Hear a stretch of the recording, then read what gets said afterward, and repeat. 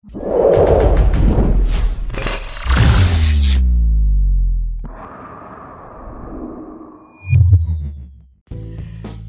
humans, and welcome to another episode of Gen X Gamer. We're going to do a recap of the first part of Billy Mitchell's Day 7 trial with Karl Jobs. Let me tell you, when I read this, I found it to be really interesting. I'm doing this for the benefit of you guys, so you can keep on listening to this. You know, it's different when people tell you their opinions of what happened.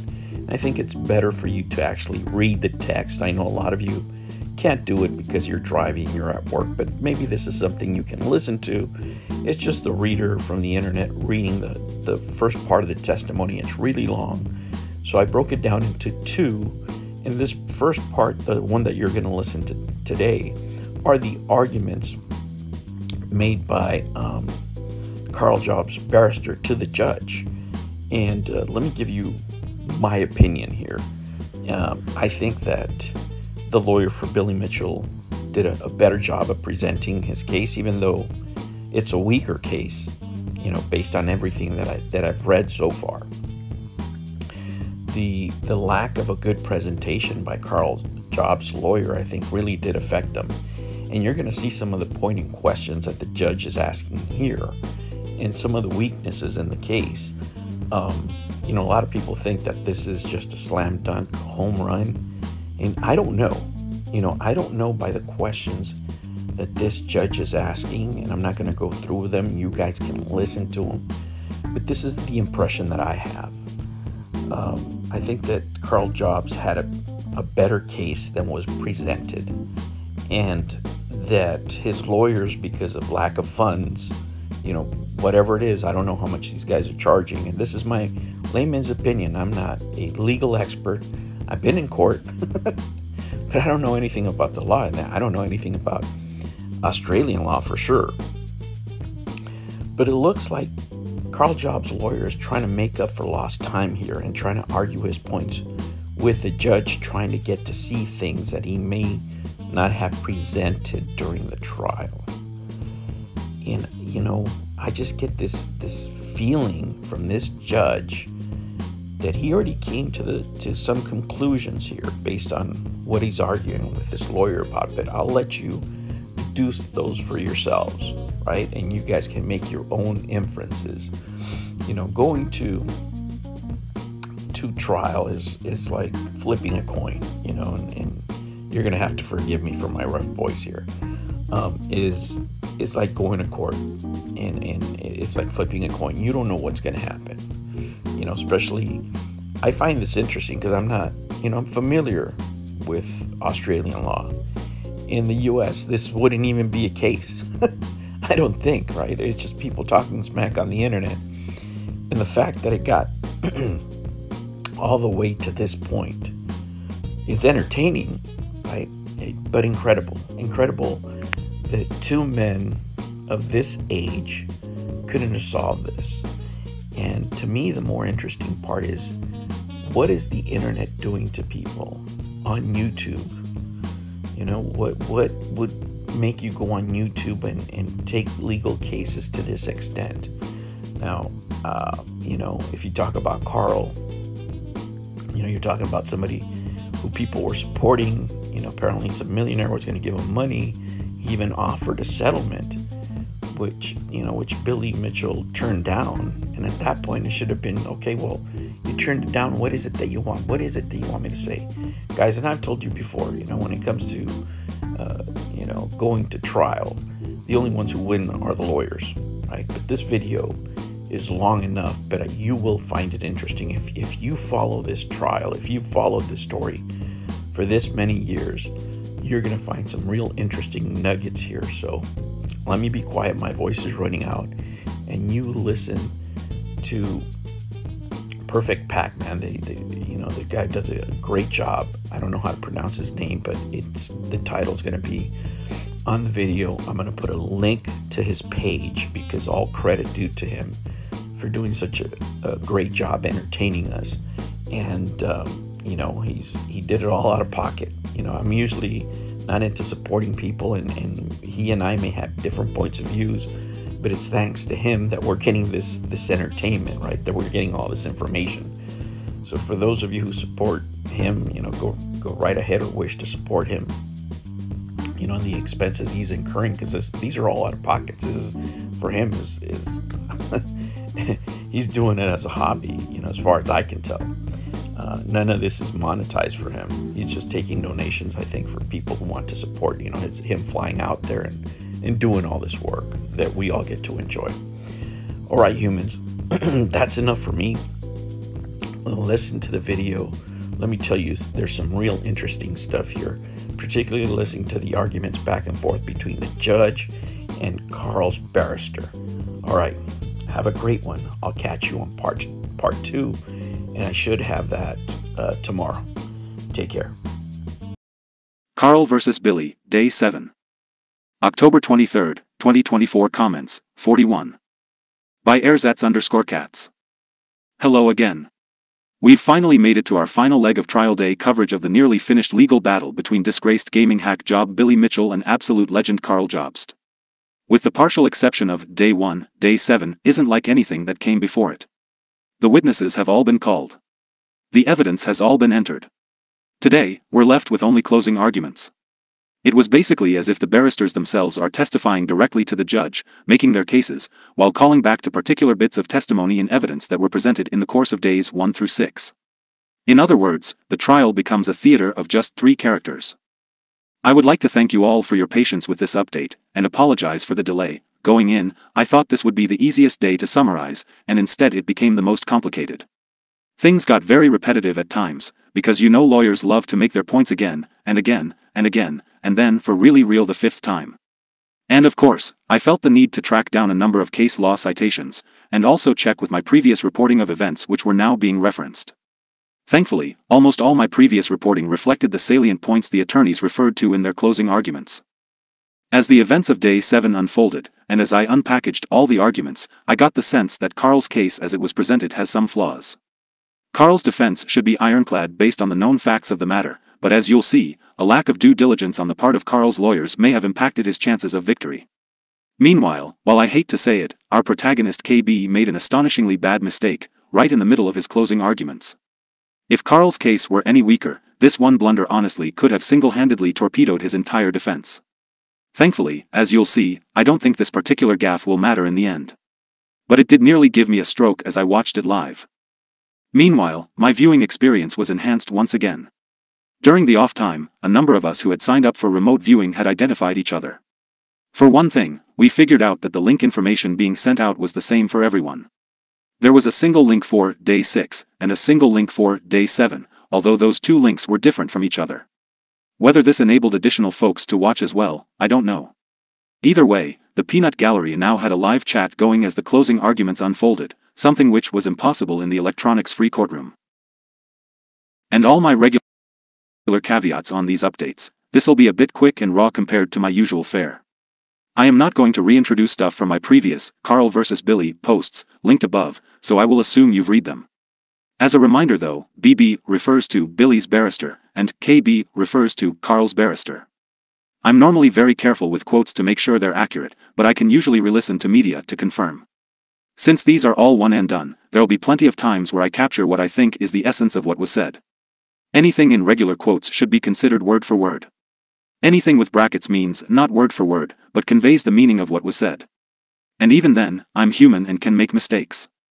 Also, I'm just reporting what was said, without additional fact-checking. Nothing should necessarily be taken as fact just because someone said it here. You may be wondering how I got here.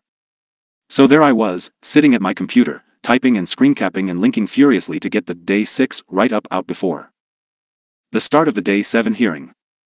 I was pounding that keyboard harder than I had this entire time, except maybe when trying to keep up with Elliot Watkins' testimony. I had 3 hours to go. Then I had 2 hours to go. Then it was 1 hour. Then it was a half hour. Getting frequent DMs and tags, when's Day 6 coming? Just needed more work, more time, a little more work, a little more time, just a little more. I was doing final layout when I saw Judge appeared on the stream in the other window. But there was no audio. I checked, and everything was fine on my end. No audio means, no notes. so I kept firing away. The camera was fixed on the judge, who appeared to be just sitting there. I didn't know, had the proceeding even started? Were they just waiting for someone? I went through my final proofreading pass on day 6, which ended up being a bit shoddy, lol, and I finally hit that publish button. And it was literally less than 1 whole second of margin between doing that and the audio of the proceeding coming up. It was that narrowly under the wire. So I immediately swapped over to my notepad and got to work. I learned later that the proceeding had started on time, but that the first few minutes were on mute, as indicated by a crossed red microphone others saw but I didn't. For this reason, I missed whatever remarks began the day. And thankfully, the clerk caught this before allowing hours of remarks to go inaudible. Afterward, I did check with someone who had attended in person, to get an idea what I had missed. Apparently, KB entered a submission the court explaining why Jace Hall was unable to testify.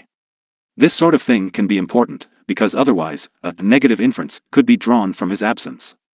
In other words, without KB's explanation, judge could assume there was a reason Jace did not testify, and that this reason could reflect poorly on the defense. Reportedly, BB accepted this and didn't intend to suggest any negative inference from Jace's absence, and so the judge did not intend to either. It was noted that, moist CR1T call, Charlie was called in Jace's place. Reportedly, the fact that Billy's wife Evelyn did not testify was brought up as well. You may recall Evelyn as the inflatable flotation buoy seen way back in King of Kong. KB noted that a negative inference could be drawn from that, given that she'd be a key witness to a number of circumstances and events. This topic gets brought up again later, and each time this negative inference was given some legalese name, possibly Latin or possibly based on Australian precedent, which I as the note-taker was unfamiliar with. Following that, KB got into his closing presentation. I'm not sure exactly what preceded this, but the first audible comment on stream was from the judge, remarking that Billy could testify about whether he felt anxious or depressed, and that he did give such testimony. Judge added that this testimony would be most relevant toward the perceived harm Billy had incurred. KB countered that, while that's true, in this case that's Billy's entire claim of damages, adding that defamation cases generally involve economic losses as a much more significant factor. Judge noted, there's no economic loss claimed in this proceeding. Hey, so far, so good. KB continued that, while some testimony flirted with the idea of economic loss, and that the pleadings do refer to economic loss, there is ultimately no claim for economic loss. KB called this significant, indicating his intention to circle back around to the bits that he said flirt with that line. KB suggested Billy was stuck with his feelings as the basis for his claim, to which Judge countered that damage to Billy's reputation is on the table as well, adding, as I understand it, the loss of work offered to him, jobs being withdrawn was given as evidence of damage to his reputation, and that he suffered economic damages as a result. KB offered that is indeed the way Billy's evidence has to be applied, because there is no economic loss claimed, with the judge offering he didn't understand Billy to be using it any other way, given the pleading in the plaintiff's written submission claims no economic loss. As an aside, I wish I could have heard what led up to this exchange. I take it, written submission refers to the written version of Billy's closing arguments, which had to be turned in the day before this hearing. Yes, Billy did claim all sorts of losses from cancelled convention appearances and such, but if it's not outlined in his pleading in his closing arguments, and if other necessary foundation for these claims had not been established, such as properly connecting those cancellations to Karl's video, then the connection can't be argued to the court. Meanwhile, as the proceeding went on, it seemed as though KB may have been in the midst of his closing arguments, and not some interjection interrupting BB's presentation. I was curious why Karl's side seemed to be conducting their closing arguments first, as I'm accustomed to the defense typically going last. KB continued noting that no financial documentation had been produced or disclosed. Judge remarked this was probably because he's not claiming financial loss. KB noted additionally that no paperwork was provided demonstrating any paid celebrity appearances by Billy. Judge asked KB if he questioned Billy about the extent of his paid appearances before and after Karl's video, to which KB said he did, adding that the final exchange of his cross-examination dealt with a particular appearance which happened after Jobst's video. KB recalled that Billy claimed over and over that he was not paid for an appearance at that particular show, and that he just dropped by to see some friends. KB noted he cross-examined Billy at length about this, before producing an invoice contradicting Billy's entire story, noting that this goes toward the issue of credibility, as noted in KB's written arguments.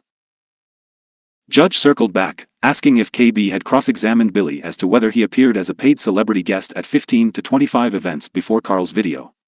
KB said he did not focus on that point as much as Billy's appearances after that video. Judge remarked this meant there was uncontested testimony from Billy regarding those earlier appearances, which Judge added, if I were to accept it, would be the evidence before me. Judge added that this depended on whether or not he found that Billy's evidence was so lacking in credit that it couldn't be accepted unless it's corroborated, while acknowledging that KB is arguing that's the case. KB then drew the judge's attention to a certain paragraph referring to a video, identified a moment later as the Guinness video, noting that this video was not entered into evidence and was not pleaded.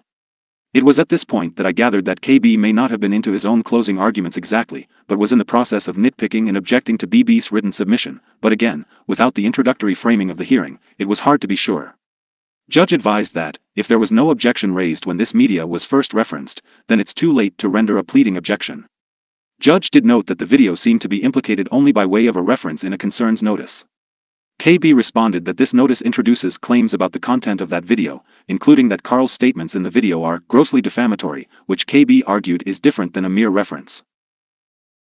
Judge continued by reading that notice's characterizations of Karl's video, including that Guinness World Records is a scam and that their decision to reinstate the scores of a proven cheater, adding that the imputation of the video, according to this notice, was that Guinness had been paid off to reinstate Billy's scores. Judge went on to clarify that this is evidence of an assertion that those things were said in the video, and not actual proof of such. Thus, if BB worded it a particular way, this assertion couldn't be objected to.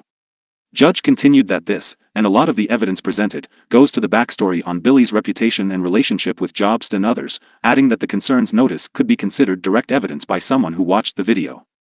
KB countered that this actually supports one of his client's contentions, that Billy uses litigation to get his way. It was around this time the clerk remembered there are multiple cameras in the room, and that we can see the barrister's bench and don't have to stay locked on Judge Cam. KB moved on to a paragraph referring to Apollo Legends' Goodbye video, and the assertion that Apollo attributed no blame to Billy for his decision. After emphasizing, this is an important point, KB directed the judge's attention to an exhibit in their trial bundle, which turned out to be the settlement between Apollo and Billy. KB continued that, on page 3 of 14, there was a non-disparagement clause, where Apollo agreed to permanently cease making content that in any way involve or reference Billy or members of his family or his score claims. KB noted that Judge asked about this very point during the proceedings, before pointing to another clause on the next page, establishing that if Apollo made any such content, he would be in breach of the agreement, and would have to pay liquidated damages of $25,000 per violation. KB added that, in Apollo's goodbye video, he spoke at length about how worried he was that his tax debt would burden his family and/or estate. Thus, KB argued, of course he didn't mention Mr. Smith in that video, because Apollo knew this would trigger damages that would add to that burden. I'm pretty sure KB did say Mr. Smith when he obviously meant Mr. Mitchell. Judge asked KB to clarify his assertion, that one should not infer from the absence of such a reference to Billy as evidence the legal battle and settlement did not affect Apollo's decision. KB continued that, even though the clause is labeled non-disparagement, it goes well beyond non-disparagement, forbidding Apollo from even mentioning Billy's name. Judge noted that an exception could be made with Billy's consent, and that Billy did give such consent to the initial statement Apollo published. The OWN goal. And here's where we get to KB's gargantuan mistake. See if you can spot it as it unfolds. Continuing with his apparent dissection of BB's submission, KB pointed to a paragraph relating to aggravated damages. The paragraph refers to a tweet by Karl to the effect that, if Billy provides evidence to the contrary of the statements in Karl's video, Karl would make a public statement about it. KB noted that this goes to Karl's willingness to change his publication. KB added that he intends to come back to the subject of aggravated damages later, but that he's attempting to follow the written submissions as he goes.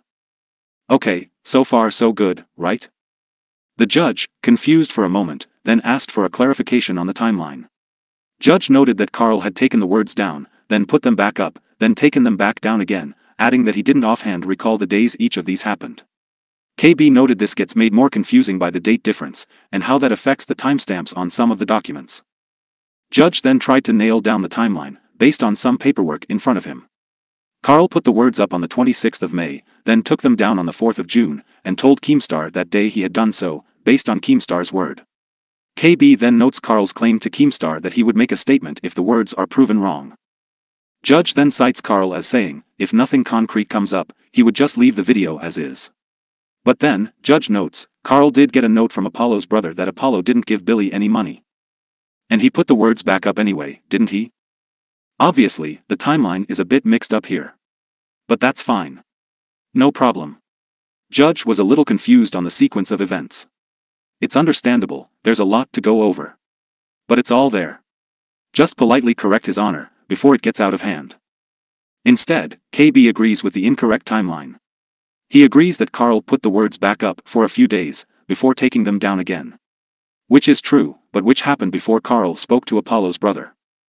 Judge said these actions were inconsistent with what Karl said to Keemstar. KB said, to a degree. Judge countered, with emphasis, completely. KB replied that it's not completely incongruent, because Karl said he would make a statement about it, and he... Judge responded, but he didn't leave the version with the words edited out. To the contrary, having been told the video was wrong, he put it back up again. Again. KB awkwardly answered, for a number of days, I accept that. KB then adds that Karl did ultimately go on to make a statement about it. Some of us in the chat started to get concerned. Surely KB knows the most important sequence of events in this case, doesn't he? Is he going to come around and get this corrected? After some silence, Judge asked KB if it's his submission that Karl's message to Keemstar is proof of Karl's bona fides and his willingness to either correct the video upon demonstration that the claim was mistaken, or at least leave the words out if it was unclear whether they were correct. In the same breath, Judge suggested this question of Karl's good faith could affect claims of aggravated damages. KB then pointed out that much was made during Karl's cross-examination about whether Billy's concerns notice constituted contact from Billy directly, adding that the judge also asked Karl questions about this point directly. KB said, within the legal sphere, they all understand that an attorney making contact on someone's behalf is direct contact, noting that Karl's explanation was simply that it was not Billy personally contacting him. KB continued that while there may not be a difference to us lawyers, there is a difference, including in circumstances where there's another third party like Keemstar mediating between the parties. After another silence, Judge remarked that, if he understands Karl's stance correctly, he wasn't prepared to accept whatever Billy's lawyer said, on Billy's instructions, because Billy didn't directly contact him to say it himself. Judge remarked this was a very fine distinction that most people would not make. KB recalled again to the fact there was an additional third party who was trusted by both sides, who was negotiating. Judge disputed the characterization that Keemstar was negotiating, rather than was simply a conduit for messages. Judge then reiterated, and you can hear Judge's volume raise a little as he spelled this out, an agent for Mr. Mitchell told him what he said was wrong. Mr. Mitchell didn't get paid anything. And in reliance on that, Mr. Jobs took down the offending words, and said he would check with Apollo Legend's brother. Having checked with Apollo's brother, he then put back up the offending words, which were inconsistent with what he had been told by the brother, and inconsistent with what he had been told by Keemstar, and inconsistent with what he was told by Mr. Mitchell's lawyers, on Mr. Mitchell's direct instructions. So he had 3 sources saying the words were wrong, but he put the material back up again anyway. That's relevant to his bona fides and whether there would be aggravated damages, if there are damages at all. At this point, I started to panic. This was completely wrong. And this incorrect timeline paints Karl as some malicious actor who intended to tell lies. Obviously, there's the worry that the judge himself was so badly misinformed, but I'm sure he was always planning to carefully go over the evidence before rendering a verdict. More urgently, I thought, KB has to correct this. It's his job to advocate for his client. The judge is, in a way, relying on KB to make that case, so judge doesn't have to do it all himself. Instead, KB just sorta moves on. He said, it is relevant, along with other things, like the apology video, drawing a bit of an eye roll from the judge. Then KB went back to talking about the concerns notice again.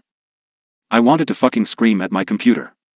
How do you, as Karl's barrister, possibly mess up this timeline that badly? These are basic, essential facts about this case. It would be like a defense counsel at a bank robbery trial remarking, well, you know, my client probably did rob that bank, but I'd rather talk about something else. What? The fuck? It's probably a good thing I wasn't physically in the courtroom. During that sequence, I would have been emphatically shaking my head whispering, that's not true, that's not true, that's not true. And when KB just accepted it and moved on, I probably would have gotten up and ran over to Karl's solicitor and grabbed his shoulder and whispered. What the hell? None of that's true. You gotta get in there and get him to correct that. What is he paying you for? Granted, I don't understand what powers an Australian solicitor has to insert corrections such as these in the middle of a hearing, nor do I know what ability the barrister has to pause his arguments and take instructions from his colleagues. But in that moment, knowing Karl absolutely cannot make a scene himself, I would have happily sacrificed my ability to attend the rest of the hearing to make sure this colossal error was corrected before it went any further. However, as a distant bystander thousands of miles away, all I could do was watch the train wreck unfold. Meanwhile, I checked our chat during the moments of silence, and things weren't going any better there. I was getting DMs from people who were equally astonished, freaking out and asking how this could be happening. Oh, and while I can't speak for Karl, who was sitting in that courtroom, he couldn't be happy about this either, since he knows the actual timeline as well as anyone. Granted, on the whole, Karl's case was so robust, and Billy had failed to establish pretty much anything he needed to, that there was still a good deal of confidence in the belief that justice will eventually win out in the end. But for the first time, I began to feel actual tension and doubt as to the possibility that, if such errors compounded, this could all go completely off the rails. After pointing back to the concerns notice, Judge again cited its claim that Apollo didn't have to pay Billy any money in damages or costs, which Karl was told by Keemstar and subsequently by Apollo's brother. KB said the notice also referred to Karl's claim that Billy's lawsuit against Apollo was meritless, which Judge noted was an opinion. KB continued to another paragraph, dealing with 3 bits of legal opinion on whether a publication is defamatory. One of those defined defamation as anything that causes one to be shunned or avoided without any moral discredit on their part. KB noted that the evidence going to whether Billy was shunned and avoided would be important to the judge's decision. At this point, I saw Karl's solicitor Sam Barber appear in frame, sitting down to talk to KB's assistant. I don't think I ever did catch her name. I was hoping this exchange was about concern over the incorrect timeline, perhaps prompted by Karl himself, and that it would lead to an impending correction on the record. But as Sam and the assistant had their little sidebar, KB continued. KB referred to Billy's testimony that people still approached him at events after Karl's video. Note that in Australian court, they refer to personal testimony as evidence, but I'm calling it testimony to differentiate it from documentary evidence. KB then asked Judge to recall Billy's specific word, that these people were inquisitive, emphasizing that these people were not shunning him. KB then noted that his cross-examination of Billy focused on these interactions after the video, saying that while COVID has to be considered as a factor, Billy still appeared at many events. Judge then asked whether the characterization was many or several, noting Billy's claim that he was invited to 20 to 25 per year prior to the video and fewer after that. KB could not recall whether in his submission he used the word many or several, which drew a stern rebuke from the judge to the effect that there's a big difference between the two. Judge then remarked, "I expect you to make submissions that are accurate based on the evidence." Admittedly, in that moment, I couldn't have told you whether many or several was the greater quantity. But Judge then clarified that, in his opinion, the 20 to 25 figure would constitute many, and a lower number would be closer to several, adding that he considers it a clear distinction. KB continued, recalling having asked Billy about a total of 15 appearances between July 2021 and August 2024.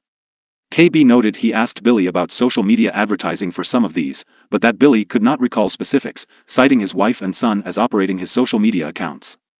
KB then noted that Junior was asked similar questions, and that Junior referred to his mother as having conducted most of that work. KB also recalled asking Billy about whether these appearances were paid or included booths. Judge asked if KB was submitting this as proof Billy was not shunned and avoided. KB noted that it was still within at least some definition of the word many, particularly given COVID. Judge advised caution in regard to any effects of COVID, given Karl's video was in May 2021, and that the US was not known for the kind of extended lockdown seen in Australia. KB noted that Billy's testimony also related to international events, as does the total of event appearances by Billy after Karl's video, noting in particular an appearance by Billy in the United Kingdom.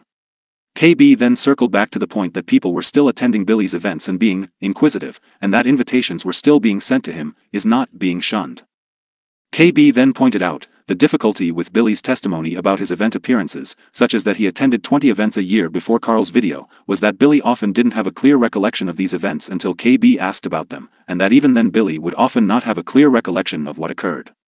KB then suggested this raised questions about the credibility of those answers. Judge asked if this argument was based on the fact Billy could remember some but not others, but KB clarified the issue that Billy had a good memory of events before the video, but not of the events afterward. Judge summarized KB's position that the court should not consider Billy to be forthright about what happened at events after the video. KB agreed, asking Judge to also consider doing a comparison between the transcripts of the different days of Billy's testimony. KB moved on to more of BB's written submission, asking the judge to read a certain paragraph to himself. One of the issues with Day 7 was, some bits like this relied on silent readings or references to paragraphs which I have no access to. However, according to KB, Billy's side appeared to be arguing that an imputation of a publication can be assisted by comments others make on that publication, and yet KB said this could contradict some of BB's earlier testimony objections. KB then noted that some of the comments included as an exhibit were never demonstrated to have come from people who actually watched the video. Judge asked how this was made an exhibit, and KB was unsure, but asserted that these comments can't be used as evidence in this way. Judge then asked if any of these comments came from the 10,000 comments KB himself tendered, but KB noted those batches were from one of the witnesses' videos. That would be Charlie. KB understood these contested comments to be replies to Karl's video, while noting a similar objection that BB was cherry-picking the few comments which relate to this or that without submitting the entirety of those comments. Judge then summarized KB's position, that the court shouldn't consider the contested paragraph to be proven by these comments. Judge did note that, insofar as any value could be derived from these comments, they should be considered from the perspective of an ordinary and reasonable viewer, but that there's a possible absence of evidence that these are ordinary and reasonable viewers.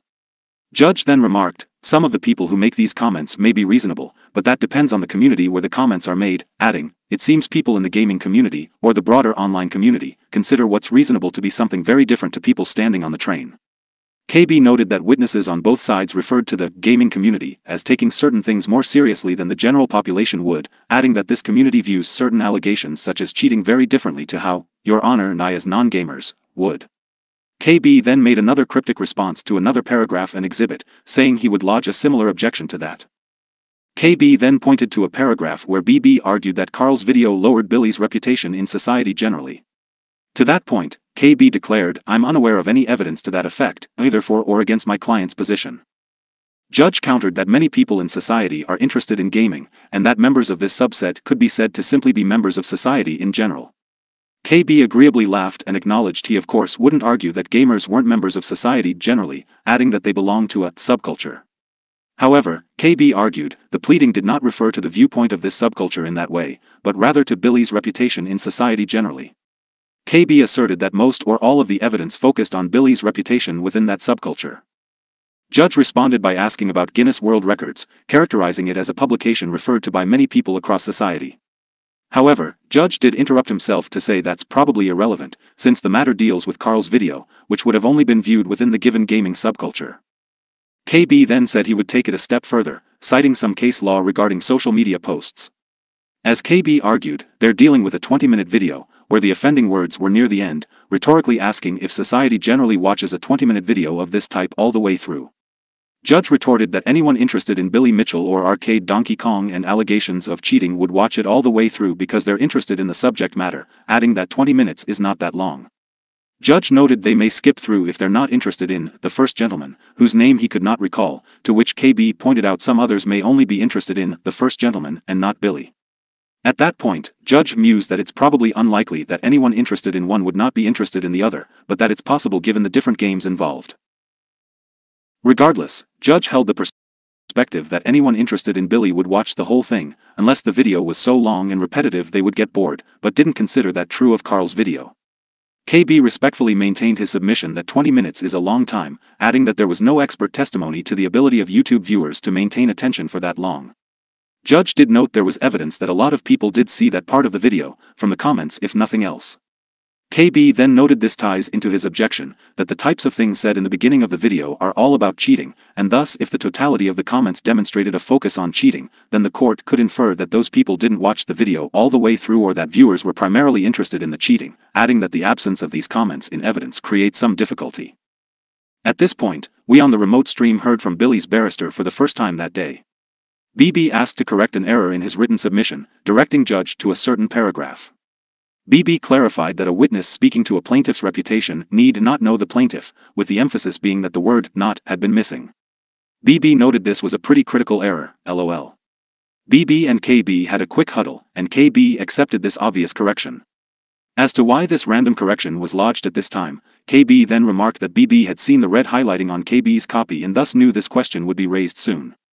Hey, at least someone knew how to make a timely correction. KB still raised a dispute with the latter part of the given paragraph, making the point that Billy's witnesses all still had high respect for Billy following the video.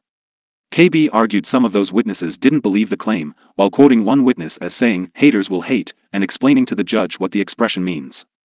These witnesses all still liked Billy and wanted to go with him to exhibitions and to be seen with him, adding that one witness in particular had no qualms about recommending Billy to other event organizers. Judge asked if it was also their testimony that people come to events specifically to see Billy, while pondering the distinction between these event organizers' opinions of Billy remaining unchanged and the opinion of the gaming community at large remaining unchanged. KB remarked that even one of Karl's witnesses, Jimmy Nails, said all publicity is good publicity, and that people come whether they hate Billy or love him, reiterating that this is not being shunned. Judge then summarized KB's argument, which was that Billy's reputation was not meaningfully damaged by Karl's video, to which KB added that Billy's reputation from prior to Karl's video has remained unchanged. KB also noted that he asked each of his witnesses about Billy's reputation at various points in time. KB then brought up Billy's previous litigations over the cheating scandal and such, and the suggestion from Billy and his son that those had little to no impact on Billy's feelings or reputation. KB asserted, "In my respectful submission, this cannot be accepted. It cannot be accepted." KB then requested Judge pay attention to the pleadings in those other cases, and the way in which they allege damage from those publications.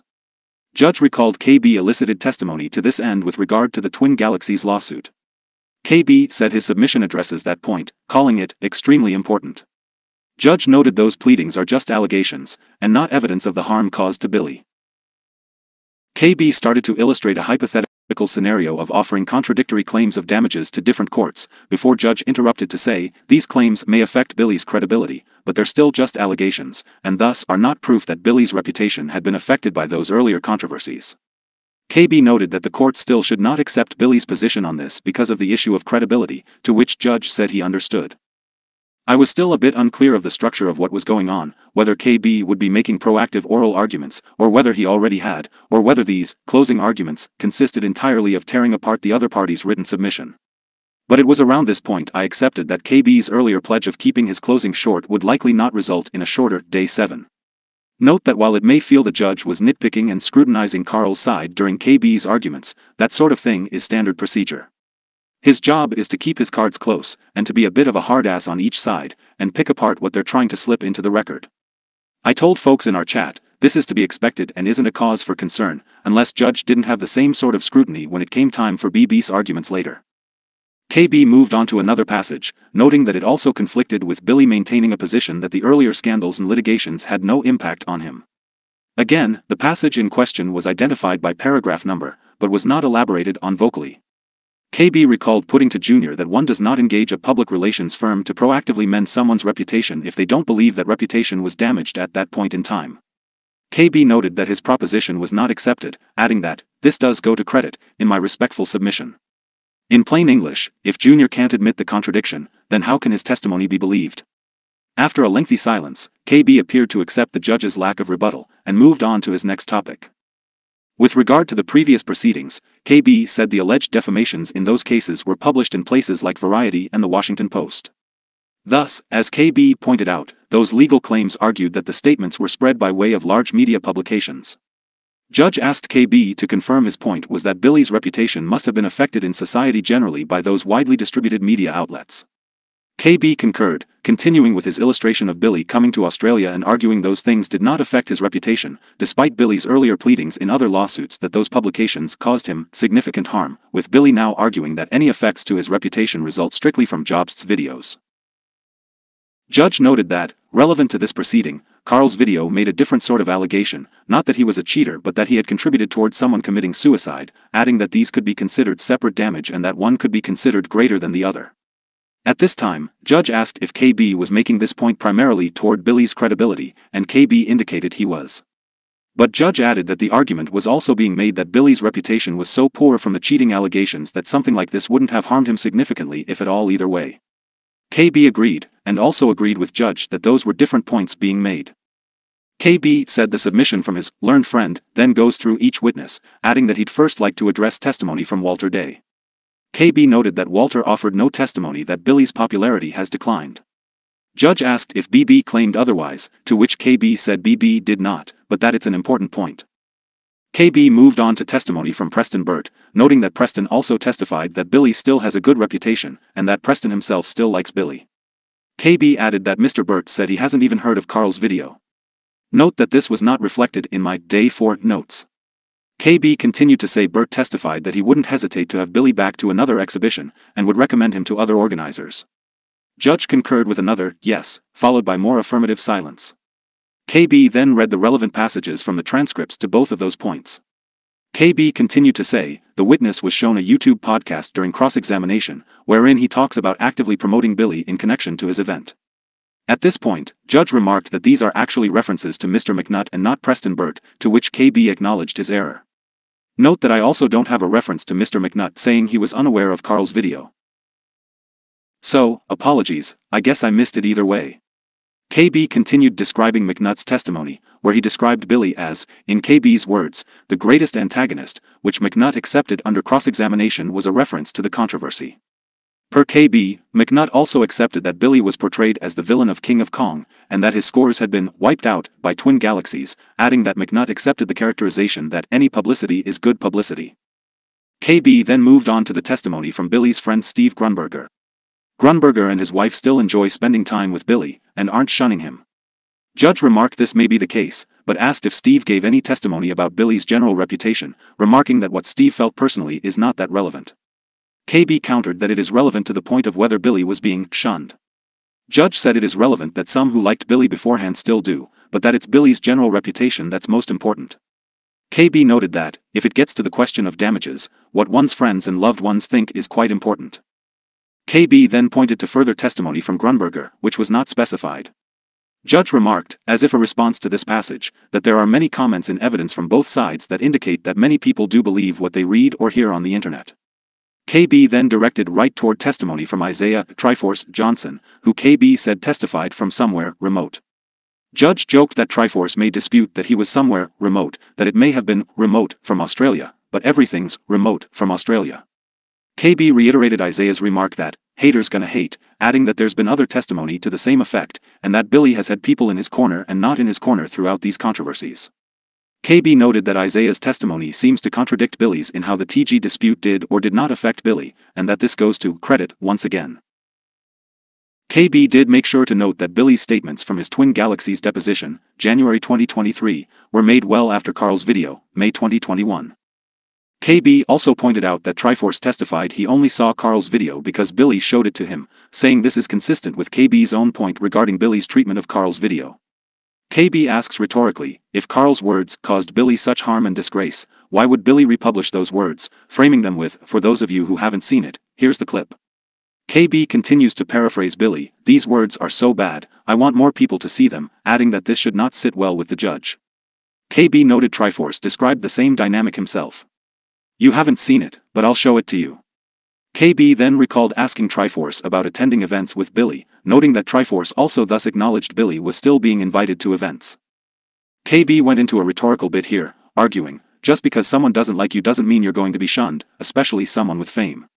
KB analogized to Tom Cruise, and the fact people who don't like him will still go to see his movies, or would still get a selfie with him on the street. Thus, KB argued, the relevant imputation isn't whether the publication caused people not to like Billy. Judge replied that it is partly so, if a publication causes people's estimation of somebody to go down, referring to BB's submitted definition of defamation. KB countered that that is his point, that just because someone doesn't like a celebrity doesn't mean they'll shun and avoid him. Judge responded, again, that what has been said of someone could cause people to think less of them, which is part of whether a statement is defamatory. Judge continued, hypothetically, I could think, based on what Mr. Jobst said, that Mr. Mitchell is a terrible person who hounds a young man to death. But if Mr. Mitchell's going to a show near me, I may actually go and see him, despite the fact I think he's an awful person. Judge said, as a hypothetical, he may not shun and avoid Billy, but his previous view of Billy as a wonderful person could be changed, and none of that would mean the statements weren't defamatory. KB noted that part of Billy's case is that he's no longer being invited to events, and that when he does attend he's being shunned and avoided by people. Judge said he was unsure Billy had presented evidence or arguments to that exact effect, except that his invitations to events became fewer in general, while noting testimony to the effect that Billy's still a draw card at the events he does attend due to the controversy. Judge concluded by acknowledging KB's point, but asserted he still has to consider the other aspect as well. KB then pointed toward BB's sector of reputation arguments, suggesting that it's the first time that the sector argument has been particularized. KB then suggested the relevant sector is the video gaming sector, and that the alleged imputations relate to Billy's conduct in protecting his reputation as a video gamer. KB continued that Billy's lawsuit against Apollo was again about Billy protecting his reputation as a video gamer, and thus, as KB argues, Apollo's death has a causal connection to Billy protecting that reputation as a gamer. KB added that the contextual truth imputations also relate to Billy protecting his reputation as a video gamer. Thus, KB argues, the alleged imputation is that Billy does harm as a way of protecting his reputation as a video gamer. KB continued, there's no suggestion in any of these imputations that Billy randomly shot someone. It's the propensity to do harm in an attempt to protect his reputation as a video gamer. KB thus asserted that video gaming is the relevant sector. KB continued to say the contested words from Karl include the statement that Apollo had to remove his videos on Billy's cheating. Thus, KB says, there's a causal connection within that sector. KB proceeded to cite another paragraph which refers to an imputation that Billy hounded someone into taking their own life. KB suggested this misrepresented the entirety of it, because Billy's actions were about protecting his video game reputation. KB continued to say, therein lies the entirety of the importance of not only the contested words, but also the video as a whole, because the video goes into detail on the lengths Billy will go to, and the stresses Billy will inflict on others, to protect his reputation as a gamer. You probably noticed by now that no correction to the earlier blunder had arrived. Regardless, KB hadn't lost any of his swagger. I noticed how, through all these arguments, as he stood there orating and taking brief notes with his left hand, he had his right hand partially down some sort of pouch. I'm not sure how these silly barrister robes work, but this pouch or crease seemed to be only slightly askew of his direct front, lol. It definitely brought back memories of watching Married with Children as a little kid. KB during his off hours, probably. Next level. Moving on, KB said that with regard to contextual truth arguments, he would limit his to what he called the fourth alternative imputation. In plainer English, KB then described this as the imputation that Billy had callously expressed joy at rumors of Apollo's death, noting that this imputation was substantially true. KB explained, the reason he's limiting this argument in this way is because that is the most damning. Judge first identified the relevant paragraph from the pleading as 17b4 Bravo, before correcting it to 17d4 Donkey Kong. KB flatteringly laughed before pointing out where BB's written submission addresses this point. KB noted that it's accepted that Billy sent the offending text messages about Apollo, however Billy's side disputes that Billy callously expressed joy at reports of Apollo's death. BB's filing, according to KB, said Billy was being facetious and making an attempt at humor. KB then drew Judge's attention to a couple exhibits in the trial bundle, which were soon identified as those text exchanges between Billy and Carlos, and Billy and Jace. On stream, you could actually see the judge flipping through Carlos' copies thanks to the green background. KB thus argued this wasn't a one-time facetious comment from Billy, nor was it isolated to a single day. KB then directed attention toward the bit from Billy claiming his wife found this Apollo rumor in two places, while pointing out that Billy's testimony was that Reddit is not credible. However, KB posits that this report was apparently found in two different locations online, and thus was not exclusive to Reddit. KB then read from Billy's message to Jace. If it is true, I will not shed a tear, I will try not to smile or giggle, no promises. KB contended that, in his respectful submission, that is not someone being facetious or attempting to be funny. At this point, Judge asked KB if he intended to make an inference on the absence of Billy's wife from the trial, remarking that she could have testified to a number of relevant things.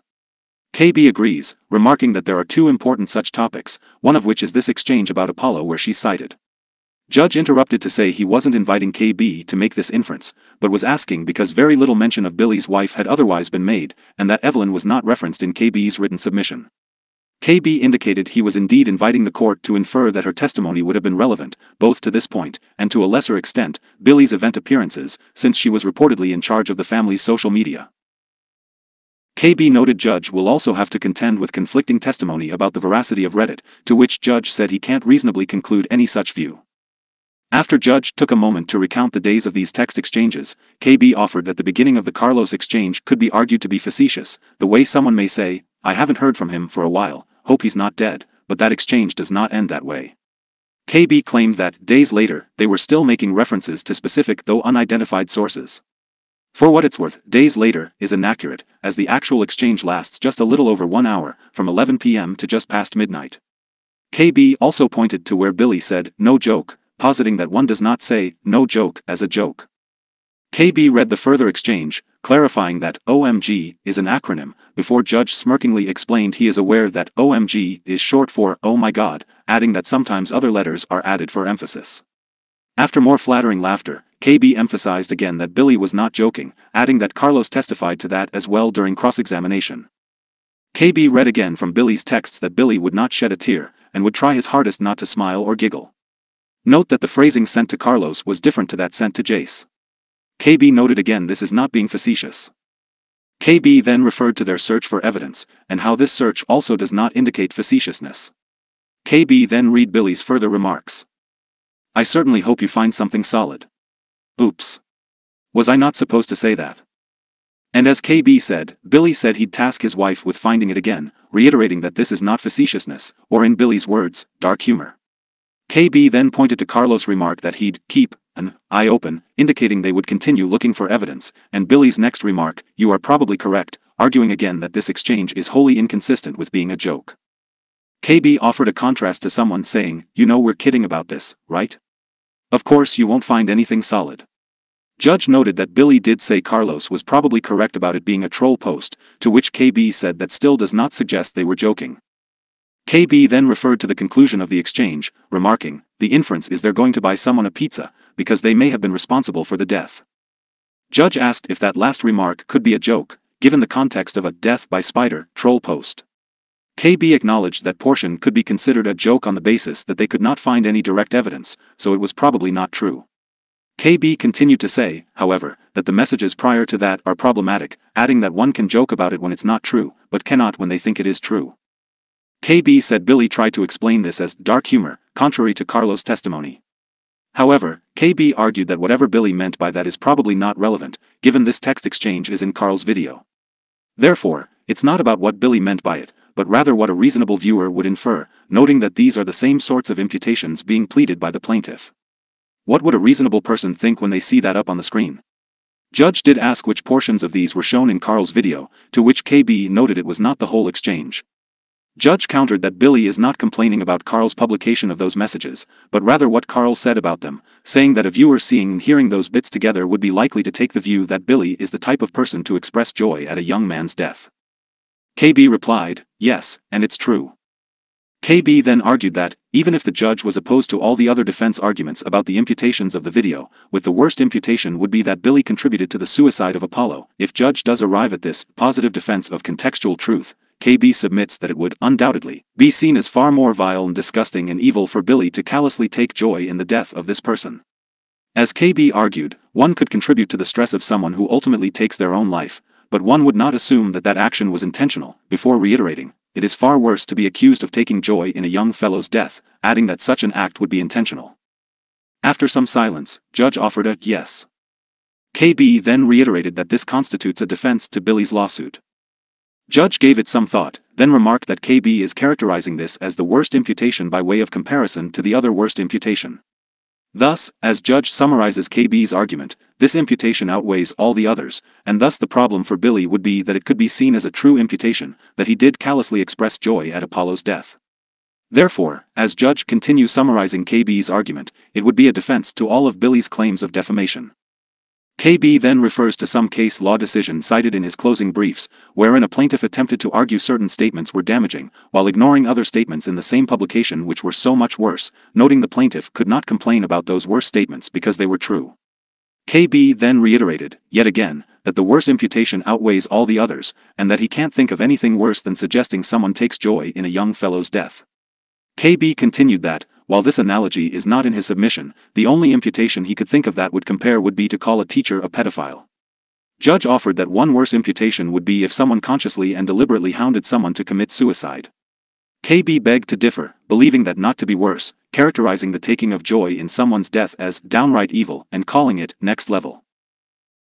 KB reiterated that, while being called a pedophile would be serious and awful, his submission is that the characterization of someone as taking joy in a person's death is still worse. Note that obviously both are horrific, and that I've only captured summaries of KB's words and not the totality of his presentation. To Judge's point, KB noted there is nothing in Billy's pleading to the effect that Karl accused Billy of any deliberate attempt to push Apollo to suicide. KB added, even if that were the imputation, he submits that taking joy in that would be even next level worse than that, because that is true evil. KB then reiterated that, if the judge did arrive at this point, this would be the end of it. KB then raised the question that, if the judge were still against Karl on each of these points, this matter would still come into play with the question of damages. KB remarked he doesn't understand how Billy's damages could come near what's pleaded. Based on subsequent remarks by the judge, there seems to be codified law regarding the maximum damages in cases like these, which change over time. Judge remarked that, while nobody mentioned it in their submissions, those maximum general damages are in the $430,000 range, but judge could not recall if this legal maximum is based on the date when the proceeding started, or on the date of trial. Judge did note that this maximum was only available in the very worst of cases. KB offered his opinion that, even if judge found Karl at fault, this wouldn't come close to that threshold. KB then offered a recent decision from this court from a 2023 case titled Harrington v. Short. According to KB, Harrington did involve an accusation of pedophilia, and the ruling discussed comparisons to other cases which also involved accusations of pedophilia. In those other cases, the publications were far more widespread, and their impact on the plaintiff was much more significant. According to KB, that case also dealt with the grapevine effect as well as diagnosed conditions such as depression. KB noted the plaintiff was no longer invited to social functions and family gatherings, contrasting with Billy's situation where his friends and family seemed to want him around just as much. KB also noted the decision referenced the health of the plaintiff, acknowledging there is testimony from Billy himself to that end, but that testimony is affected by difficulties with his credit. To that point, KB recalled the moment in Billy's deposition testimony, which was given after this lawsuit started, where Billy was asked about alleged defamation by Karl Jobst, to which Billy said words to the effect that it was nothing in comparison to the defamation by Twin Galaxies, which was almost word for word the opposite of what he testified here. KB noted that judge can find those citations in his written submission, and he didn't want to try his honor's patience by reiterating them all orally. KB thus posited, Billy's self-serving testimony should not be accepted without corroboration. KB returned to the Harrington decision, where a plaintiff had to move to a new house because of the rumors, reiterating that that's not the case here, where Billy is still attending events and still maintaining a presence online. The decision also referred to another plaintiff where an engagement broke down, noting there is no such break of relationships in this proceeding. KB continued, I simply do not understand how those cases, which won relatively small amounts of money, could compare to this matter. KB reiterated that there's no claim for economic loss here. KB then noted that Harrington awarded someone $15,000 for being accused of being a pedophile, to which the judge asked if that included aggravated damages, which KB believed it did not. Judge eventually tracked down in the decision where that judge awarded a small component for aggravated damages due to the extreme allegation, but did not identify what that small component was. KB returned to his argument, noting that the publication in Harrington was obviously more widespread, and that the seriousness of the allegation and impact were far worse. Judge countered that the allegation in this case was more widespread, which KB accepted was true at the beginning. I think this meant, in Harrington, an allegation was transmitted privately, and eventually crossed into larger publications, whereas Karl's contested words began with his publication. Judge noted this meant potential damages could be higher than if it were only sent to half a dozen people, which appeared to be the case in the Harrington examples. KB accepted this, but noted that a small number of people in those cases could still have a significant impact, calling back to the example of a teacher whose allegation was conveyed to their employer or colleagues. One more thing. At this point, KB declared that, unless Judge had any further questions, that was his submissions. However, we weren't at halftime of closing arguments quite yet. Judge reminded KB he was going to address the question of mitigation, to which KB said that's dealt with in his written submission. However, KB began to discuss the topic anyway, noting that there are two important points. KB first made a reference to the limited amount of time the contested words were online, but said more important than that was the apology video. KB noted his impression that Judge appeared troubled by that argument, to which Judge said, I am troubled by the apology video. Judge pointed to KB's written argument, which used Billy's methodology of views equating to people who have watched the totality of the video, and pointed out that Karl's retraction video was seen by twice as many viewers. However, Judge countered, it was not brought to the attention of people who might have an interest in Billy or Apollo or cheating that this video contains information about those subjects. Judge compared this to every other Karl video discussing Billy, which had his face in the thumbnail, while this one focused on a completely different topic. Thus, Judge asked, how could this be seen as an intended apology, aimed at those who saw the original video? Judge continued, people who have interest in Billy and Donkey Kong and the controversy and Apollo legend may have absolutely no interest in the topic of that video. KB answered that, first, that argument assumes people looking for the video would go searching for it. However, Judge disputed this, saying that unless they had an interest in speedrunning, or unless they were on Karl's notification list, they might have seen this video existed, but they may not watch it if it didn't interest them, adding that Karl took a video on a completely different topic and put a minute or so at the very end. Judge opined that, at first blush, that's not a bona fide attempt to correct something said in the past. KB said he can't change the name of the video at this point, to which Judge replied he's giving KB the opportunity to submit something to change his first blush impression. KB answered that testimony had been given to how many subscribers Karl has, noting that those who saw the first video still remain subscribers. Thus, whether the video has Billy's name in it wouldn't affect the video going to those millions of subscribers. Judge countered that it would affect who saw the video and the retraction, illustrating that people primarily interested in speedrunning may see the bit at the end, ask what it's about, and search for the previous video, or may ignore it if it has no interest to them, whereas those who are interested in the Billy story, or in cheating at arcade games generally, would have an interest in this video if they knew it was about Billy, except it does not convey that fact. KB accepted that the video doesn't name Billy, or include a picture of him, and that there's little else he could say that he hasn't said already.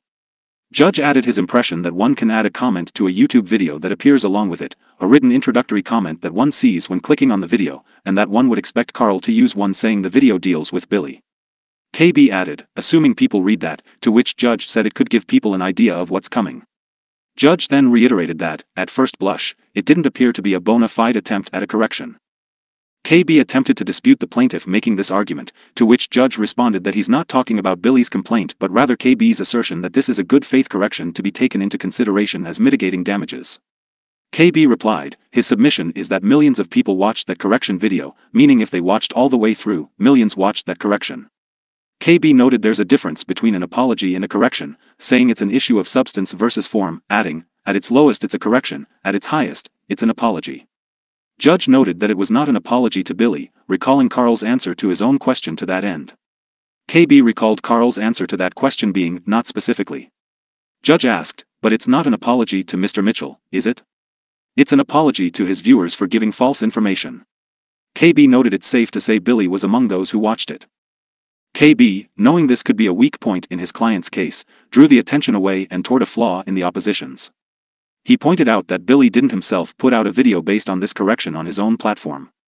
The thing I'm grappling with is that Mr. Mitchell brings this proceeding about how bad these words are, and reproduces them in their entirety, and only the offending words, and leaves it online forever. Judge summarized KB's position that any harm caused to Billy would have stopped long ago had Billy not put those words up on his own YouTube channel, and so the argument goes, the harm was exacerbated in that way. KB agreed, emphasizing that portions of Karl's video, such as that Karl is specifically not calling Billy a murderer, are untouched, whereas only the offending words are left for the world to see, adding that this makes no sense. KB added that this can't be blamed on the grapevine effect, noting also that the only place the word murder ever appears is in Billy's own video, and not in Karl's. After a lengthy silence, Judge said he wanted to go through some questions on KB's written filing before he sits down. Judge noted the claim in the written submission that YouTube analytics don't show how many people actually watched and comprehended the contested words. However, Judge remarked, he can infer based on testimony that many if not most who watched it did those things. KB noted this inference would gain strength depending on the number of replies the video received relating to aspects discussed toward the end. While I don't think KB made this point explicitly, basically the argument is that Billy's side could have demonstrated this by submitting the entirety of that video's replies, but they did not. KB also noted that this argument cuts both ways, because it applies to Karl's apology video as well. Judge pondered, had the comments been entered into evidence, if they would demonstrate that many people had seen that part of the video, to which KB said he wouldn't say it was many. Judge remarked that, in absence of those direct replies, the only such comments in evidence are from the 10,000 kilobytes successfully submitted. I was unclear if Judge thought those were replies to Karl's video as opposed to 2 videos by Charlie. I'm not sure if that was corrected.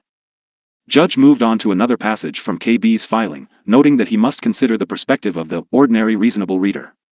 Judge remarked that, ordinarily, the ordinary reasonable reader is someone from society in general, pondering whether he should limit that perspective to an ordinary YouTube viewer, or to a YouTube viewer whose interest is limited to gaming or cheating, who may not be reasonable in many respects, as indicated by many of the comments on YouTube. Judge then asked rhetorically whether he should limit that scope in that way, even if he doesn't find that subset of people to be reasonable, or whether he should consider it from the perspective of an ordinary person on the omnibus or Gold Coast train. KB referred to a decision in Rhodes, which dealt with such matters on social media, Facebook in particular, arguing that the context of the forum is that important. Judge then offered that he should thus consider this from the perspective of someone who would view the video. KB noted also that YouTube is a conversational forum, where people make comments and replies to replies, adding also that the ordinary viewer accepts that YouTube is a sensational forum where people say crazy things. KB added, the example of that, which I'm loath to bring up, was when one of my client's witnesses saw a YouTube clip of him doing things I don't have to repeat here.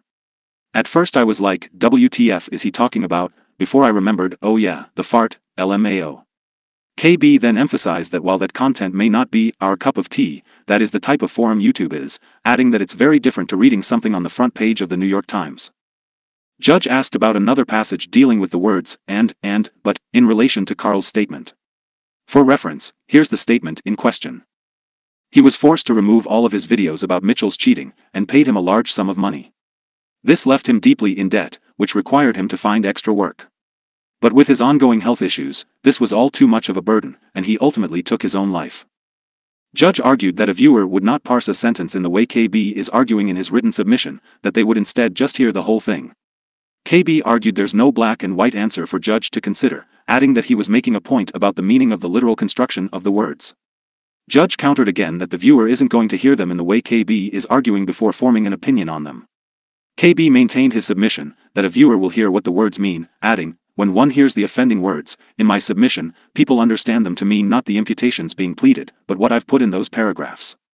Judge then took issue with a certain paragraph, where KB says the word and connects Apollo's health issues and his decision to take his own life, and doesn't connect the start of the sentence about this leaving Apollo deeply in debt. Judge argued that, and, in his view connects the end clause with this was all too much of a burden, adding that this would refer to the health issues and the financial troubles, thus that each contributed to Apollo's decision. Judge asked if this was the only way that sentence could be construed, to which KB argued that is one way in which it could be construed, adding that at the end of the words there is a further reference to Apollo's health issues, which KB then read from. He was extremely ill and couldn't handle the ongoing stress. KB submitted that this clause brings the focus back to Apollo's illness. Judge parsed it to say that, because of Apollo's illness, he couldn't handle the stress from owing lots of money, being deeply in debt, and being unable to work. KB acknowledged that's one way the statement could be viewed, adding that all of these factors are relevant, and can be interpreted in different ways with slight variations. Judge noted another passage from KB arguing that, given where the context of the contested words in the video, an ordinary reasonable viewer would likely not assign any importance to them, asking why this would be. KB argued that, in addition to the biggest con men title making no reference to the claim, the most important aspects of a video in that forum would be at the beginning. Judge asked why that would be, to which KB said people don't necessarily watch until the end, while readily admitting the same could be said of the apology video. Judge discussed another passage dealing with YouTube comments blaming Billy for Apollo's death, asking if he should interpret those commenters as unreasonable viewers. KB mused it would be helpful to KB's case if Judge did that, before putting forth the argument that it depends on the words being used. KB continued to say that if the comment were extraordinary, Judge should not infer they were a reasonable viewer. Judge remarked that comment saying, he killed Apollo, and Apollo's life was taken from him by this despicable liar, would be straightforward. KB interjected that that is an unreasonable comment to any interpretation of Karl's words, adding, those words can't be construed such that my client is saying that Mr. Mitchell killed Mr. Smith. They just can't. Judge asked about a comment such as, Mr. Mitchell sued this man into oblivion and caused him to take his own life, adding that the chosen commenters have construed Karl's words such that Billy's actions were a contributing cause for Apollo's decision, noting that these commenters are ignoring the other stated factors.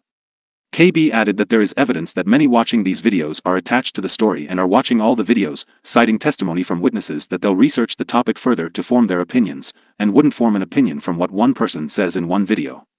Thus, KB argues, there is a basis for believing these commenters are basing their views on multiple sources. Therefore, a commenter saying something that aligns with one of the alleged imputations does not necessarily imply a connection to Karl's video, as opposed to a view they formed independently.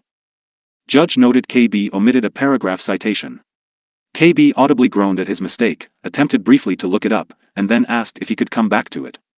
Meanwhile, BB and Billy's solicitor Francis could be seen shifting around in their seats, appearing eager for their turn to start.